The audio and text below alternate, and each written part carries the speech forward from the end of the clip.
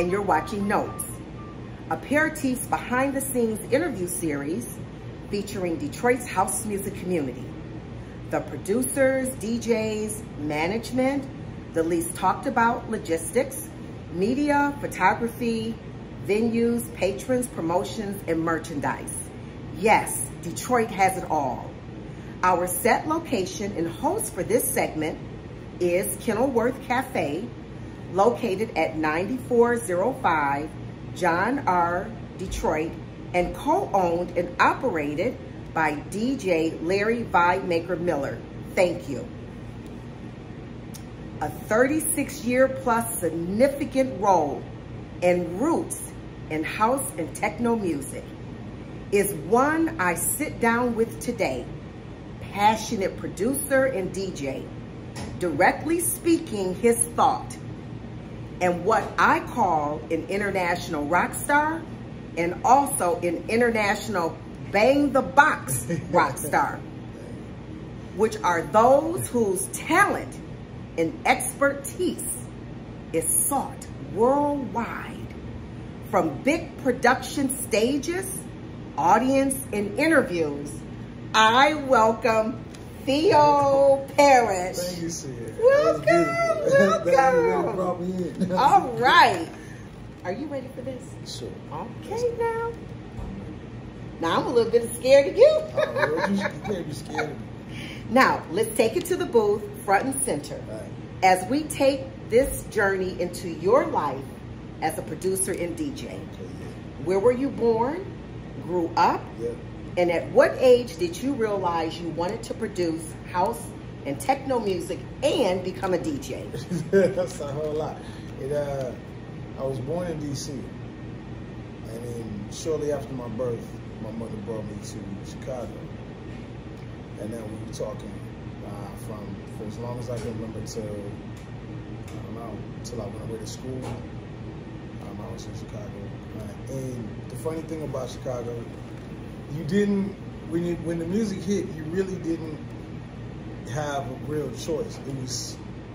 It just kind of grew around you. It wasn't a thing where you was like, I'm going to DJ, or I'm going to produce, or we even didn't really even have a name for it. Because remember, we got it 2 generations after it existed. So in Chicago, I was about, at the time I got it got a hold of my ass. I was about 13, 14. And so... I need you to speak a little louder. Okay, yeah. And so if anyone knows, everyone knows that there was like 2 generations ahead before 15 and 16-year-olds at that age in Chicago at the time, which are now pushing 50, which is means so between 40 and 50. And so it came up around us without you making a choice about it. The only choices you made were really simple. You had either the Vice Lords, the GDs, or you're gonna try to be like Mike, or you stay in the house, or you in the music protected you, because there was such a high recruitment at the time. Like everybody you knew was in either Vice Lords or GDs or winning money. Your voice is dropped again. Okay, where's the mic at so I know where that's at? Because I was talked towards that. If the mic's at, I'm gonna go over here. I'm gonna pull up a little. All right, so it wasn't really a choice. It was more like it just happened around us, and it kept us out of trouble. Like every weekend, I was in the house with my 2 buddies, and we were learning how to mix, mixing this record, going to Track Records every weekend with what little money we could, and getting like $4 record, which was crazy, and go home and mix it. We only had enough for like 1 at a time, and so it was like, it wasn't really a thing where you chose it because it was still exclusive. We'd go to these parties and you couldn't walk up on a DJ. You didn't even know what equipment. You didn't know, wasn't no asking nobody what a record was. Hell no. Like you could get beat up for that. Like Really? Yeah, trying to even get over to the booth. There were so many people around the people that were playing. It was like, it was crewed up. Because remember, Chicago's tribal. And Wow. And triple the population of Detroit. So you got that density where you were a thing. Like it wasn't just the music, it was a cultural identity. We're talking about, you know, a relationship and an understanding of your African roots, and how Egypt plays into that, and how the cross was an ankh, and all these different things that you really you really don't get off into it until a lot older, but we got put to it early because of the other oppressive forces that are there. But it was 13, 14 is when it started, and it was more because I would hear on the mix shows, because I wasn't going out yet. I would hear the songs wouldn't stop, and and I realized my boy was like, yeah, they use a mixer and there's 2 turntables. I'm like, oh, and then we realized they use a pitch control turn. Like, it was like this whole mystery of what equipment to get, then how we got skills, and it was never with the promise that we would get paid a dime. Wow. We had no money, no. And besides that, every block there was a guy that was just as good as you had just started playing. Every block over and 1 block up. We talking, this thing was widespread. It was but it was ours. It's totally ours. And I'm gonna say this. Can you imagine house music without white people? That's what it was. That's what it was. And a lot of people, that makes people uncomfortable. Because for part and parcel, they own it now. Although we're the creators, we wrote it, but they own it because they own the market in which we eat from. Right. And so the question is, we have to ask some serious cultural questions. At this point, even though we know that they're necessary for our survival, and it's not a they, it's a we. Because we're past just the white of it all. And we have to remember this too, as African Americans, it only plays out a percentage of how that works, how we're conditioned at home. We gotta start talking the colonial thing. If we start getting into really how we make this equal, we gotta start having conversations with people in Europe, with black people in Europe. How come when we come over there and play, ain't none of y'all opening up for us? What's that about? How come the only ones that go are always light-skinned? You know, all these different things. And don't they know that over there, the light-skinned ones over here are wilder than the light-skinned ones over there, because y'all came from love, we came from rape. So it's like, but nobody want to think about that on the dance floor. Nobody want to have those conversations. But we can't have those conversations if we're still at an economic incline. Like, we can't talk about balance if every time you put a booking on the table, they ask you to go, you don't want to move your budget. You just pick another pony. And it's like, all right, we leave as artists, but we land as the help. And that's the part that kind of made me want to stay home after a while. I understand that. And please know this, and I would like for the audience to hear this as well. When I first thought about doing this, I'm not doing it so people can just come on and talk whatever. I would have never had you requested if I could interview you if I thought you would not speak your mind. And that's what I would like for everyone to do, is to speak their mind and speak what's in their heart. Some of it is going to be a little rough, tough. It might, you know? Hey. But if we all can grow, let's just tell the damn truth. Tell the truth. Let's just tell the truth. Because we're in an interesting situation being in Detroit. There's 2 things that make it kind of difficult. And these are beautiful things, though. We have the benefit and the burden that any gig that we do, when the music scene shows up, and this is the thing about the house music scene in particular, we're aging out. Yes, we are. We need youngsters bad. So we got to get out of those 10 cuts we like and start going to some of these other ones and hearing stuff if we're gonna see and recognize new talent and teach these young. See, they know how. They don't know why. They don't know why you scream when the beat hits like that. They need to know why, and that's the thing that the elders have, is that we have the bravery and the generational compression of needing to snap. And nobody knows what snapping really is. It happens to the youth, but they don't know why it happens, how it happens. But when you get around other individuals that are looking for the right environment for that to happen, you can go down the path with them. Now you got a community. That dynamic is very difficult because in Detroit, we have such a small population density at this point that everybody in the crowd is somebody that you either know, love, or respect, or is in mild competition with you, or open aggression with you. So the equivalent of somebody snapping like they would in New York and Chicago, in Detroit is. Anywhere else, they're doing backflips, they fall on the ground, baby powder. In Detroit, like, yeah, that's right. I heard your little song, dog. In other words, he just basically was like, oh my God, it's amazing. That's Detroit. But that's also the reason why when we leave out of here, it's lights out. wherever we go, it's lights out. Right. It's lights out. It's lights out. We go anywhere, they scared, they hate us when we show up, and they hate us when we leave. But they gotta respect it, and they gotta keep coming, because we just gotta hit. All right. Age of compression. Now, what brought you to Detroit? My mama. My mama. She fooled me. I love it, but she fooled me. She told me I was down in Kansas City to finish my degree, and I was happy to be free parental control.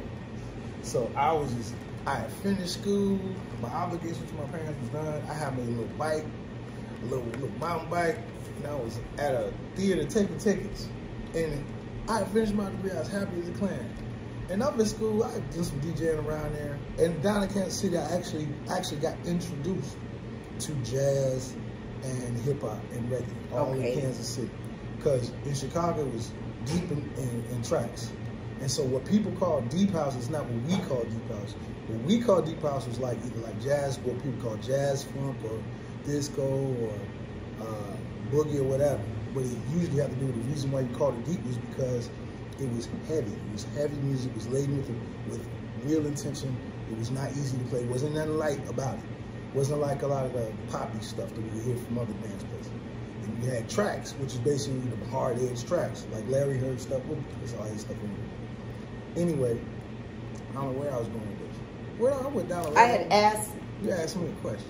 What brought you to Detroit? That's what it was. Yeah, And I was playing over there, and I was happy to just be there. I really wasn't doing much, but I was happy to not be under parental control. And then I got booted out because my landlord wasn't paying rent, paying the mortgage on the place. So I got booted out. My mom was like, you know what?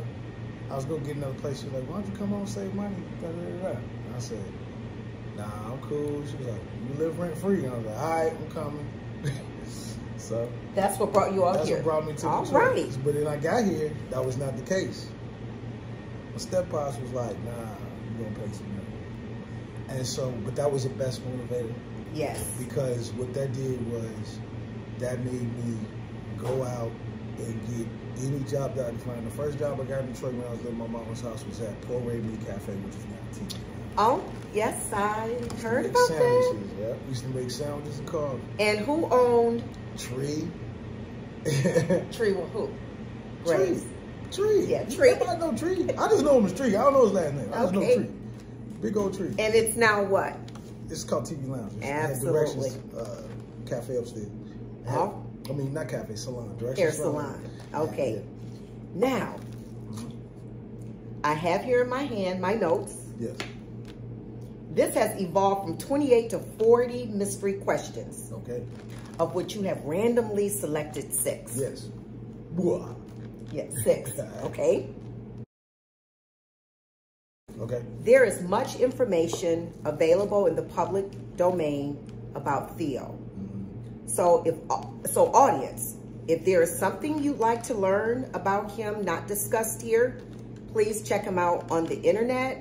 There are plenty of articles, interviews, as well as video interviews. Now, let's get down. You ready? Yeah. Okay. What does STFU mean, and when does it apply? All right, STFU. This is the idea that along your life, you need to be able to assess the thing that you do compulsively, that you need the most control of. Everybody's got it, but you got to get control. Mm-hmm. Mine, I talk way too much for my own liking. So I made a note to self, shut the fuck up. Shut up. You talk too much.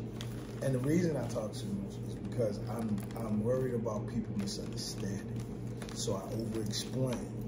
Because often, the issue that happens with brothers like me, from where I'm from, once you go get you a paper receipt with your fancy words and everything, you lose the ability to be able, sometimes, depending on who you are, the ability to be able to speak simply and directly. And so that, no matter whether you got the toolbox to talk, boardroom, can you survive at the liquor store? And you need that wide range to be able to deal with the environment. So this is me. I needed those. So That's SDFU to know, like, okay, maybe this ain't the point to be talking about that, and maybe that ain't the point to be talking about this. So note to self. All right, I love it. Okay, question number 2, which is question number 4. Okay. What has another artist shared with you that continues to be wise advice? This is the best piece of advice I ever got. This was Shakir. Anthony Shakir. Really? Yeah, Shake.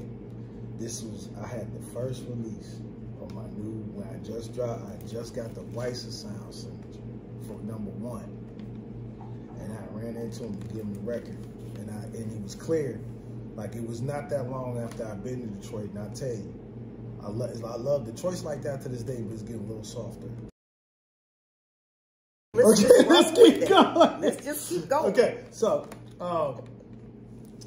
when I got here, I was not accepted very, very quickly as Really? I should. No, not at all, no. When I first got to Detroit, no. People would mess with me. Because the thing about 95, everything was popular in 95. And I didn't really realize it when I showed up. I just thought that it was just like, I had great record stores just like Chicago did and everywhere else. I didn't realize it was like, I didn't know that there was a whole travel thing happening. And I didn't know people were going overseas and stuff like that. I had no idea any of that. I just know that when I would come here, I'd get the craziest records I would get out of my collection. When I would come, I was way in school. And I met, like, through coming up from school to go, because, you know, my parents moved from Chi-Town to Detroit. And so it went from me going to the record store there. When I went away to school, when I come home for holidays and stuff, I just walk down the street down 7 Mile, and it reminded me of 71st Street in Chicago. And then I walk past the store, and I see all these records. I was like, word. And I go in there, and this was back, no, before I went in there, I saw this green 5.0 Mustang with white interior. And I seen this dude get out, this big football playing dude get out with this Versace haircut. This was back when Rick had hair. That was Rick Wellhite. Oh. When he had he had hair. He had the forest green and white drop top Mustang. Oh, this is who you're talking about. Yep. Oh, okay. When I rolled up to buy right, and I didn't know I was meeting Rick Wellhite, and he had sold me. The first person put me up on Blaze was Rick. He gave on me, what? Blaze. Blaze. Yep, it was Rick. Particularly a song called Baby Liver. I bought that, and then from then on, every time I come from school to see my people in Detroit, I would go to buy right, and it went from me, Rick, and then it was the short dude with these pink Pumas, real soft spoken. That was King. Pink? Okay, hold on. This way. I gotta regroup. You gotta regroup. This is before Moody Man. Oh, really? Yeah, I met Kenny way before Moody Man. Way before the Moody Pink Pumas? Pink Pumas. With the white stripe on. And he had the white Monte Carlo with the rag top, with the messed up rag top, with the burgundy beat up rag top on it. Back in the day. This is back in the day. This is when I first got here. And I would just keep coming back and keep coming back to Detroit and keep going to the record store. And I just didn't know the Cotswolds. I didn't know that was going on. And so to this day, it's a lot easier now for people to come, get Detroited all out, get some 7 Mile dust put on, you go run it off, and go get some fees. 7 Mile dust. Put some 7 Mile dust, some Grand River, put some Brightmo on you, and then you go run off. And it works 2 ways. You can go out there and do your thing, but you still got to come back here. Because the beautiful thing about Detroit is, when you come back here, you know, as a quote-unquote international DJ, that you cats at home and tell you what. Yes. And the reason why is because they got a harder crowd than you ever will, because they play in Detroit all the time. They make small rooms with highly educated motherfuckers. Now, here's the thing about that, though. I've seen Detroit be real soft on some corny out-of-towners, though. They love an out-of-towner. They love a New Yorker that ain't doing nothing. They love her. They love somebody from somewhere else. They love that. They love it, y'all. They are real easy on people my time, as long as they don't come with their ego. If they come here trying to, like, put the stomp on things, y'all will turn y'all back so fast. I've seen it a million times. Somebody, like, I see an opener, a killer, opening for a Detroit, an international come in, As long as they follow with energy. Because we don't trip people up when we bring guests in. We give them off the glass a lot of times. All they got to do is bring the next one and you be perfect timing, all that. We don't want to make you, we want you to do your best so that you don't talk shit. Right. So this is a story for you. Yeah. About how we well, we're hard.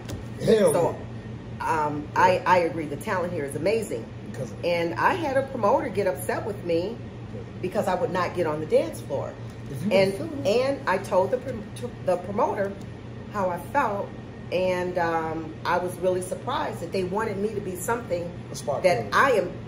They want you to be a spark plug. That I love being a spark plug, but I have to fill it, and I wasn't filling it, and I'll just leave it at that. But now, the question was. But I love how you know I go you are a great storyteller. All the way out. All right, okay. I got it. I know where I gotta go.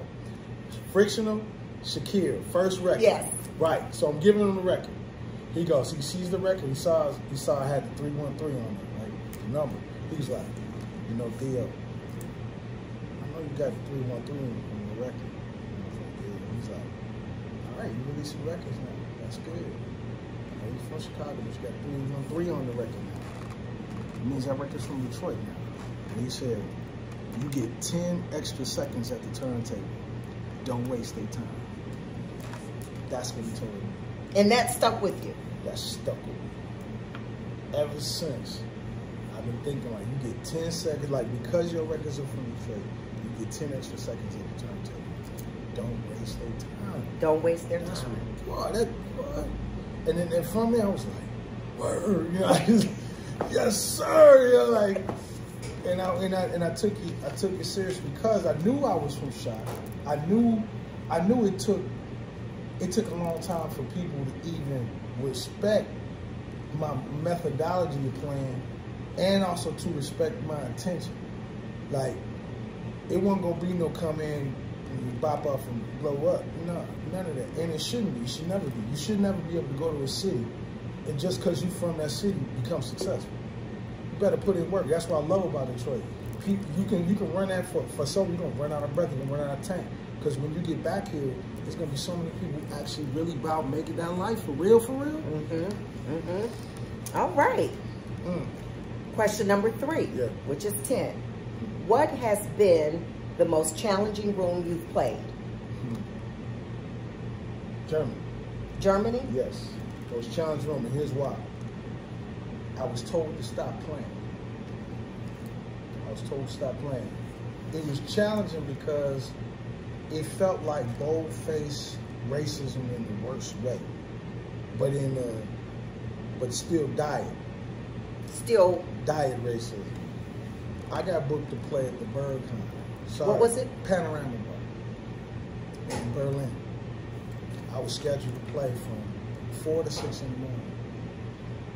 Oh no, sorry, 2 to 6 in the morning. It's 4 hours straight. I'm playing. Everything's going well. People drinking, carrying on, everything's cool. I decided to drop tempo. Now this is like almost 15 years ago. I dropped tempo. I go into that JD remix of Busta Rhymes, that Dragon thing. Rah, rah, rah, the Dragon, baby, stop, and the crowd goes, the room goes nuts. The owner comes over to me and says, you, stop playing right now. And I was like, why? No, stop playing. Too much soul. Oh, no. Oh, you coming off. I kid you stay not. In frame here. Yeah, I kid you not. You booked me from Detroit. And you told me to stop playing because it's too much soul. So in other words, too late for this moment is what you're saying, but yet still, you booked me. Wow. If I had never seen them try to engineer what kind of faces they want in their building, it was that. That was challenging because I knew I had the room. I knew I was killing it. I knew that they had booked me on the basis, and I knew that there was some other techno beater downstairs. I was kicking ass and putting people upstairs. I knew all that. And I also knew too, if I'd have charged $5,000 more, they wouldn't have gone to me. Now let me ask you this, two-part question. Yeah. That was 15 years ago. Yep. How did that affect you emotionally? It tore me apart. As you're playing? Oh, it was terrible. It was almost as, it was two times. It's almost a tie because it was almost the same thing in two places. Something happened to me at the Paradiso in Amsterdam when it was in December and they were having that Blackface Festival.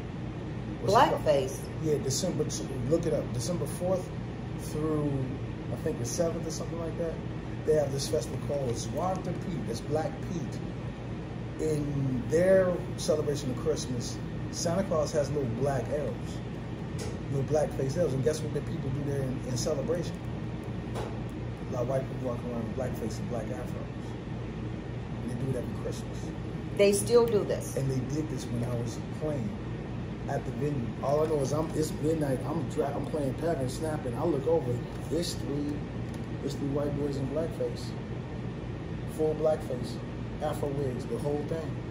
I just started crying. Yeah. I couldn't believe I was in a situation like that. But this was similar to that, except this is the dude who booked me. And they just clearly, you said, you start Detroit, you start techno, you booked me, and now you mad at you. Yeah, we everything. Detroit is everything. We're not just techno, we're not just this. Right. You late. Y'all been calling other people's music under one little moniker because you just simply are too lazy to investigate it further. You're good with these three and then these 6 that come after, but never mind the 36 and 124 and all these other ones you ain't got names for yet. Mm-hmm. But we're aware of and knowing that y'all just want to go on and use. Because by the time we can, look, next question. Now, well, I had a two-parter. Yeah. 2022. If that were to happen to you today, I wouldn't care what country, what venue, I wouldn't even care who was there and how much money they dropped for that ticket. If that happened to you today, 2022, what would be your response? Well, see, it's simple. Wait, if an owner asked you to stop playing, I wouldn't even be in a position where I would be able to be told to stop playing. Because it's simple. I simply charge too much money for them to tell me to stop playing. See, when I told him to stop playing, I told him to get my fee. I'll stop playing. He did. He got my fee and I left. And I was mad because he shouldn't have been that easy. It shouldn't have been that easy for him to go run my cash. I should have been double. Because at that point, he would have reconsidered, or better yet, he'd have took a look around his club and said, you know what? He's beating me. I'm just upset that it's not the way that I wanted it to be. Yes. You know, and that's typical. They buy a service. They say Detroit. They expect X, Y, Z. They're not interested in you particularly. They're interested in what it is that you bring, i.e., the mystique, the halo of Detroit. So whenever you use it, you got to put something on it. You got to put something with it. Halo of Detroit. That's beautiful, Theo. I've never heard Detroit described like that. And that's really beautiful. Okay. Wow. You got me really thinking here. Okay. What advanced technology has been most influential in your evolution? My evolution, the MPC 2000 XL. Okay. Can you repeat that again? The MPC 2000 XL. And can you tell our audience what that is? That is a programming machine made by Akai. And it basically, as far as I'm concerned, is one of the most essential pieces of creative gear a musician, and I would say musician, not a beat maker, not a producer, but a musician needs. And I say musician because eventually a DJ becomes a producer. Eventually a producer becomes a musician. If you're on the path long enough, eventually you're going to find that one methodology that puzzles you and excites you. Sometimes it's arrangement, sometimes it's composing, sometimes it's pure playing, sometimes it's sound bank stuff. For me, That machine is the MPC 2008. All right. Now, what's the most unusual thing that has happened to you in the booth? In the booth? Now, you're in the booth. Something I saw or something that happened? Because it's kind of both. Well, I want you to answer it the way you want to answer it. So I gave you the question. Yeah. And you can answer it however you want to answer it. All right, I was cross seas. And I'm playing this super famous club. And I'm noticing there's this really drunk dude in the front. Super drunk. To the point where his eyes almost going back in his head. I'm like, how's he standing, right? Look. All right. I look over at him. And I look away. And I look back. And he's looking at me. When he looked back at me, his pupils were black. Okay. His pupils were black. His whole eyes was black. I decided I was not gonna look over there the rest of the time I was playing. So I just kept looking ahead like, nope, I ain't see that. Nope, I ain't see that again. And what I do, I look back over him. Whatever it was looking right at me and and it went on for the duration of that song. And then eventually, when I look back over the dude, it disappeared and moved on. Strangest thing, hands down, I ever seen in my life. It happened. That was like a piercing black. We talking about all right, limo tent side glass. A second ago, my man was there. All of a sudden, he's not there no more. And I'm like, okay, this is crazy. I'm just gonna keep playing the song and not trip. Now, when you saw the pupils was it the pupil or the whole eye? I'm talking about the whole eye. The whole eye. The whites of the eye, too? There were no more whites in the eye. So what was the first thing that ran through your mind? Watching. Oh. Yeah, watching. There's some watching. Wow. And if you're familiar with some of these things that go on, there's watchers, there's tellers, there's seers. There's a lot of, and this is the other part of our nightlife that nobody likes to talk about. The reason why we need this music a lot of times because of tensions and things that are on us, the tensions we carry, it's release. When we release, sometimes those things that we are involved in have a hard time letting go. And sometimes we can get involved in certain things that really don't want to let you know. It's the moments like that. And this is why it's very important for you to be very, very clear and intended when you play music for people. And depending on how you play, I choose to get emotionally involved in music that I play. Part of that burden is that now you're going to start seeing stuff jump out of people. Now that's going to be clear to you. Because there's a lot of, like for instance, some people play with a certain amount of distance. They have the music, they have the tune, there's them, and then there's a song. How they make it, how they do it, how they use the music. It's very pragmatic, very scientific, but often you find that they have great transitions, perfect melodies, but they bore you to shit. Mm-hmm. Or if you take their image away and listen to them, they'll bore you to shit, although they might have a great story visually or whatever. That part is getting on my nerves now. Just because you have an interesting personality doesn't make you an interesting DJ. It doesn't make you qualified to tell stories. Now, so what does qualify you to tell a story? Other than what? The people qualify to tell the damn story. And if you're not playing for your peers, then of course younger people are gonna prop you up as the biggest thing. But try playing to some people that understand it. Try playing to a wide range. Try playing to 10 people in the room, not 1,000. Easily make 1,000 dance. Come on, make 10 dance and nobody here. Now you talking some Detroit shit to us. I just had that experience. Yeah. Where only 4 people showed up and 4 people snapped. 4 people danced, and it was really a special moment because they got up and they started dancing. Right. Okay, moving right along. Yeah. What is the first thing you do when you get in the booth?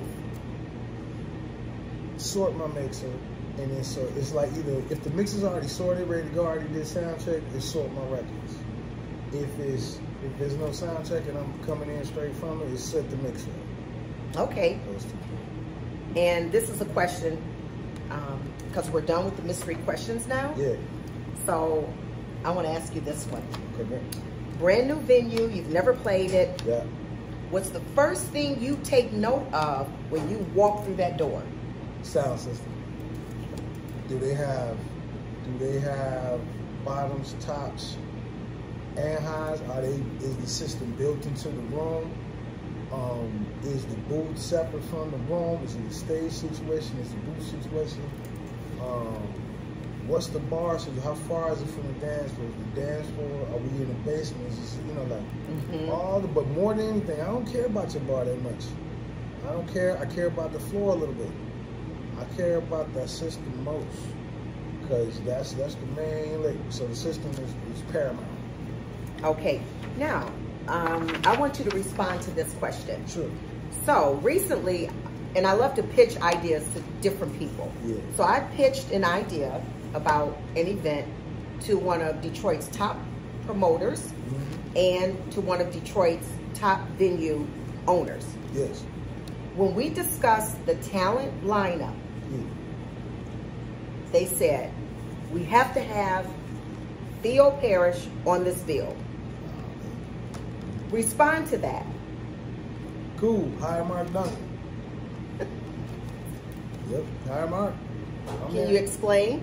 It's simple. And who is Mark Duncan? Mark Duncan, hands down, is Detroit's best sound engineer, period. There's people that get more use, but in terms of that deal, yeah, anybody can, everybody loves to drive GM and know how it works and all that. But when you're trying to really immerse people in something, trying to care about it, it's Mark Duncan, period, for Detroit. Does he do most of the sound when you're having your own promotion? He's been doing my sound since I started doing my own party with the music gallery. Music gallery. Yes, like I own one of his systems, so if I'm playing, 9 times out of 10 I'm playing on his system. Okay, very good.